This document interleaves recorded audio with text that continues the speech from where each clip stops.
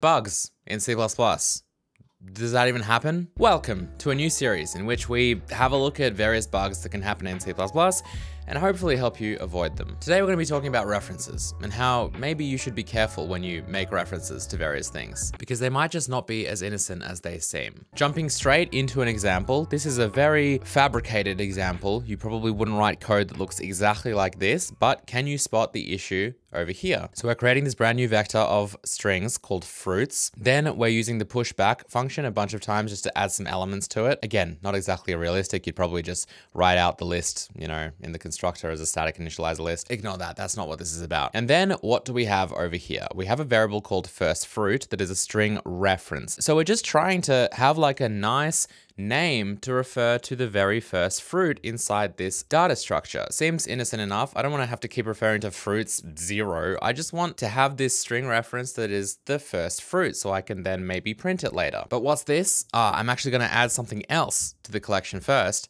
and then print the first fruit. Doesn't that seem like it would work? Well, let's run this code and see what happens.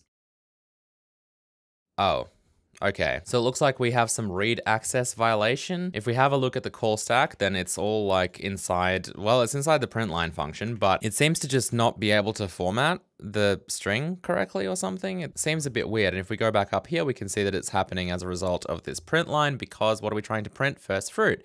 Error reading characters of string. The size of the string is apparently that big and it's just can't read the characters of the string. What has happened? Well, what we've done is we've taken a reference to an element inside this vector. How does that work? Let's talk a little bit more about how references work and what they kind of are. I have a video about references in C++, by the way. I'll have it linked up there. Make sure you also watch the pointers video because that's kind of related, as you're about to find out. References are just pointers, but with a little bit more syntactic sugar and slightly different semantics. References are not something that you need to have in the language from a functionality point of view. You can achieve everything you want to achieve with references by just simply using pointers. In fact, C, the language C, doesn't have references. It's only got pointers. So let me rewrite this without using references. I'm just going to use pointers as if this was C.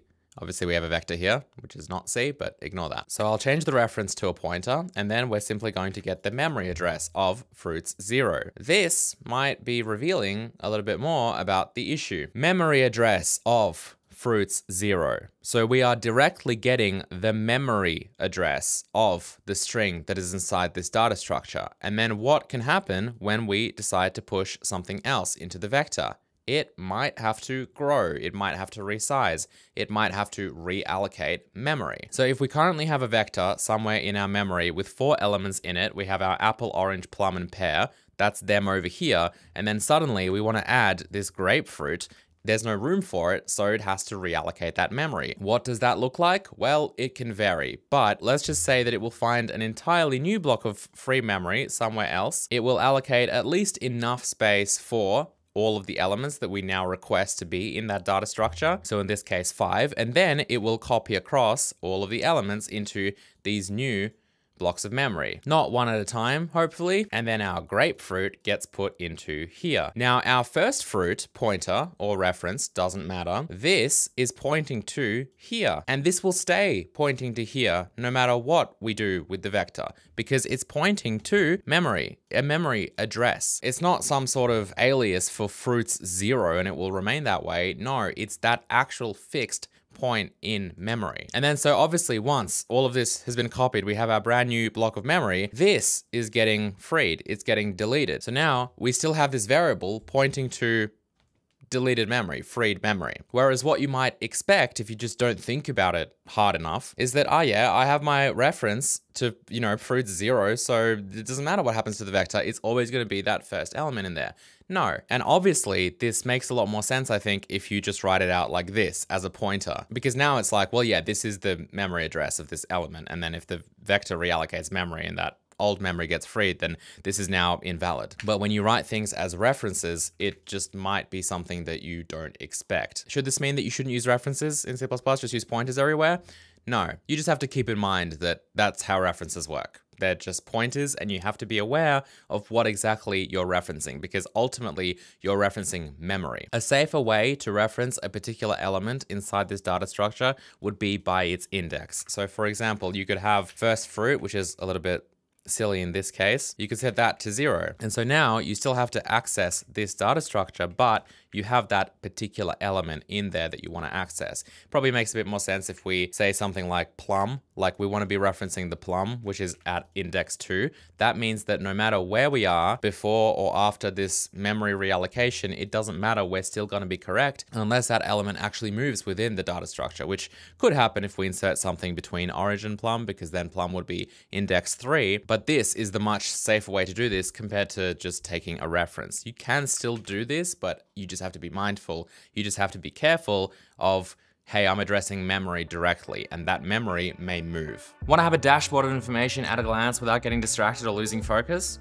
Check out Terminal, the sponsor of this video. Terminal is an e-ink dashboard companion that helps you stay focused. It's just this small, convenient, open platform display with a battery that lasts between 2 months and 1.5 years. Oh, and it's super affordable, available from just $139. It's a great way to display whatever information you like anywhere in your house. You could show your calendar or the weather in the kitchen for the whole family to see, for example, or you could take it to your office and display some work-related information. Put it wherever you like. I've had it for the last month or so, and I really like it. The whole family does. Terminal is powered by plugins which display all of this information on the screen. They currently have over 78 first-party plugins and hundreds more private plugins. And of course, you can easily make your own. You can control how it cycles between plugins to show different information, or create views that show more than one plugin on the screen at the same time. Terminal is available in a wide range of colors. I have the white one here. Click my link in the description below and check it out. Huge thank you to Terminal for sponsoring this video. Now, if this seems like a little bit of a weird example, and it seems like something that it would never happen to you because you don't take references of variables within data structures, another thing to consider is the fact that if you just had a function over here that maybe took in a string, how would you take in that string? By const reference, most likely. So here, for example, is a particular fruit that we take in. If we simply pass in fruits 0 over here, and then perhaps this function modifies this fruits vector in some way, like by adding an element to it, then this is still a reference that will become invalid, potentially, and might be a bomb just waiting to go off. Oh, but taking in const string references, what is this, like 2005? I would just use a string view. That's like, yeah, that's, you know, who uses const string references? Well, that's the same thing.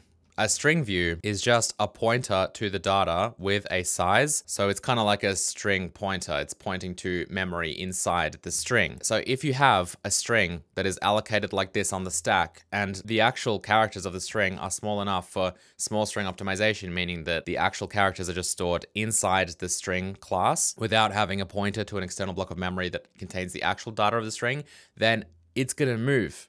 And your string view is going to become invalid just the same way as a string reference would. So if we take this and we just use a string view here instead of a string, and then I just leave in the exact same code that I had in the beginning, this is what's going to happen. It's going to print this. So it didn't actually crash, but it printed this, which is obviously invalid compared to if we do the printing before pushing back the grapefruit, and it prints apple, which is correct. So this is the same concept. This is the same problem. The moral of the story is that whenever you take references or pointers to actual blocks of memory, just be aware that if those move, you're going to be in trouble. Now, I realize that this example in and of itself might be a little bit silly, because you might think, who would do this realistically? Like in the real world, you probably wouldn't take some kind of alias to this, then add something to it like this, and then print it. It seems a bit weird, a bit fake. Well, here's another example that I prepared, which I think is a little bit more realistic, and I have seen this happen in the real world. We have a node struct here. It's just a node in a tree. It's got a name, and it's got a vector of unsigned integers, which is just indices to other nodes,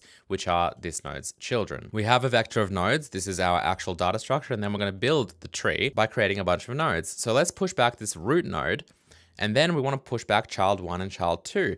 But we obviously need to add those children to the root node's children structure. And it's obviously going to be annoying to keep referring to the root node by just nodes 0 all the time like this. So instead, why not just create an alias to it? We'll just create a reference, and then we'll also add the indices of these nodes that we're creating into that root node's children. Seems great, but you can probably see the problem here. We're creating this node reference to node 0, but then we're obviously modifying the node's data structure itself. So as soon as we do this, this will basically become invalid. The other problem with this whole situation, by the way, is that it's not exactly deterministic, because we don't know how many times the vector will resize. We do have some control over that, but it's not like every time we add something to this node's data structure, it will reallocate memory. We could even fix the bug here potentially by just saying, let's reserve 3 elements worth of memory here. So we have enough memory for this. So therefore this will technically be valid because the memory is not moving. And that's also part of the problem. It's inconsistent. It's hard to tell whether or not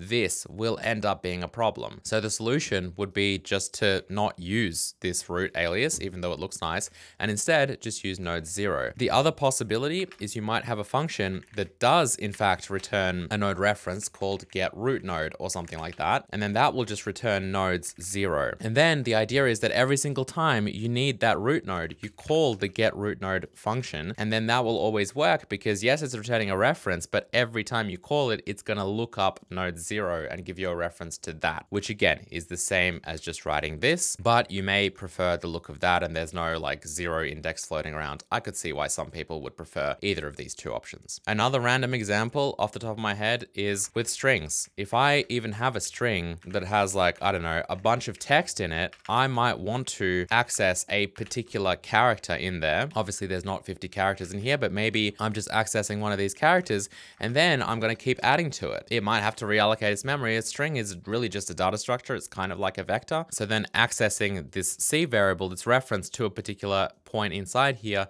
is going to potentially be dangerous. Undefined behavior might result in a crash depending on what it is you actually do with this string. Let me know in the comment section below if you've encountered this kind of bug before. If you have some other examples, feel free to share them as well. I've got a pretty long list of bugs for this series, but if you have some suggestions, leave them in the comment section below. Hope you guys enjoyed this video and this new idea for a series. If you did, please don't forget to hit the like button and I will see you next time. Goodbye.